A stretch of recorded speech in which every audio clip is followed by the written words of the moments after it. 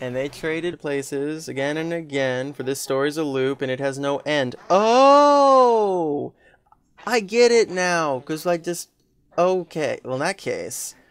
Alright, let me get one of these. I'll just put this right on here. One fine morning, a man woke from his sleep. He stretched out his arms and got to his feet. He buttoned the shirt that he wanted to wear.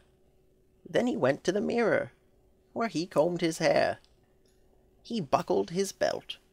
Yet still he was thinking, I'm not fully dressed. Something is missing. Yet he realized his hat, which was not on the hook, should be on his head, so he started to look.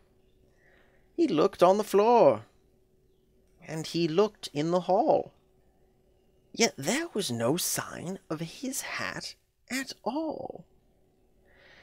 He checked in his fridge. He checked in his workshop. He searched his whole house, from bottom to top. And he paused in his searching, and wondered and sat, where on earth is his favorite hat? He looked through his drawers. He looked in his chair. He searched through his cupboard. His hat was nowhere.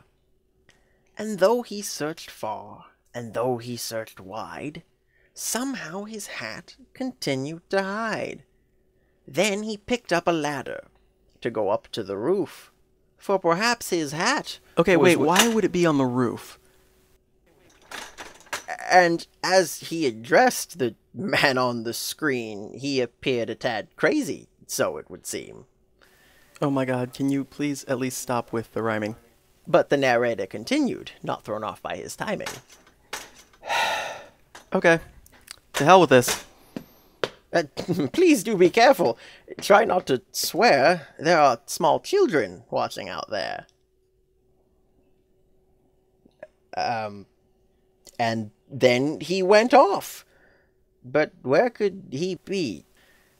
To search for his hat. That seemed quite likely. What in the heavens? Oh my, and oh dear. Please go back up. Why are you down here? Let's try this again. Where the hell is my hat?